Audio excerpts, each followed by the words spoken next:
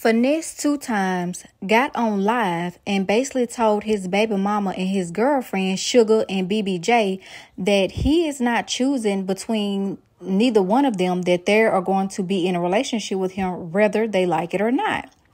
Now, I don't know what type of game Finesse Two Times is playing, and it seems like this isn't something that Shugga or BBJ is into, with having, you know what I'm saying, like a poly relationship. But again, Finesse Two Times got on live and told them that this is what it is and this is what's going to happen whether you like it or not, and he's not, you know, doing no in between. So I don't know what kind of self-esteem Shugga or BBJ had, but this isn't anything that I would tolerate with a man with childbearing hips. Finesse Two Times looked like a donkey in the face and shaped like a woman. And you think I'm going to be sitting up here letting somebody who looked like a stud tell me that I don't have a choice but to be in a relationship with him and another woman, that I have to share him? No, baby, get somebody else to do it, because that ain't it.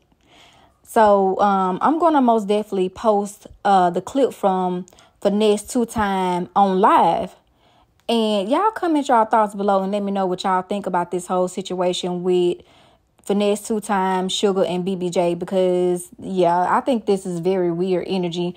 And Finesse, you're going to have to tighten up, brother, because this is not a good look. Shugga and BBJ, if I were y'all, I would most definitely leave and go find a real man that don't look like a stud, and a man that don't have no childbearing hips, because there's no way in the hell this man up here shaped like a woman trying to tell two other women who are really women that they got to share him. Like, no, that's not cool at all. That's embarrassing.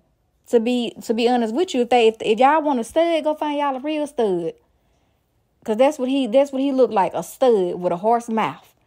Anyway, comment your thoughts below. Let me know what y'all think about this whole situation. Cause whether you fuck with her or not, I'ma fuck with her. And if you don't fuck with, That's obvious. Okay, so now what? I never said I didn't want to try again with her. What did I tell you? It was gonna take some time. That's what you said. Okay, but my point is. But you told me yesterday. You told him that. Hold on, one at a time. Let her talk. You might got her trust back. I don't. Yes, I want her at another house. Didn't I say that to you? Yeah, no, you never said that. Yes, you said. I said that I was gonna put you in another house if it didn't work, because I was gonna be with you regardless. That's what I said. How the conversation went. Man, you got me fucked up. Oh my God, you said. One thing you ain't finna do is lie on me. I'm not lying on you. Listen, we had a conversation. I said she might have your trust back, but she don't have mine yet, and I don't want her in the house. That was my words to you. That was what you tell her, like, this my bitch. She make me happy. She make me laugh. Did you give her an ultimatum?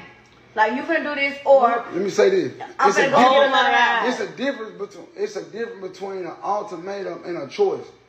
An ultimatum is something that basically you ain't got no choice but to go with. Right. Either you gonna go with this or you gonna go with that. A choice is I'm asking.